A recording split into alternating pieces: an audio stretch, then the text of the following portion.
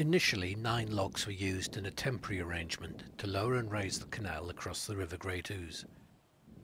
And in 1799, William Jessup designed a 3-arch masonry aqueduct and embankment to cross the river. This brick structure opened in 1805, but it wasn't long before a section of the embankment gave way, and in 1808 the whole aqueduct collapsed, cutting off the canal.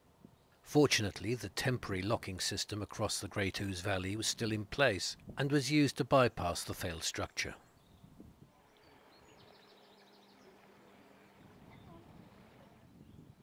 Engineer Benjamin Bevan was tasked with designing a replacement, and as a big fan of Thomas Telford's Iron Trough Aqueduct at Pontcysylltu, he was determined to design and build the world's first wide canal cast iron trough.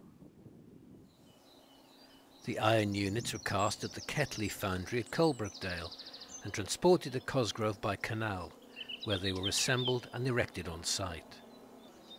The new aqueduct was unveiled in January 1811, and shortly afterwards extra floor arches and ribs were added to strengthen the structure.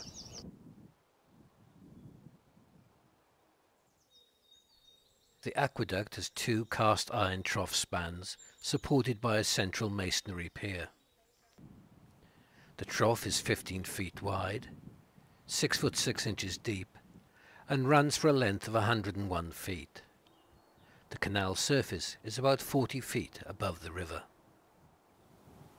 You can drop down from the towpath via a cattle creep tunnel to river level, where you can visit the site of the original canal. The route of the old waterway is still discernible in places, and one of the old locks still remains to be explored.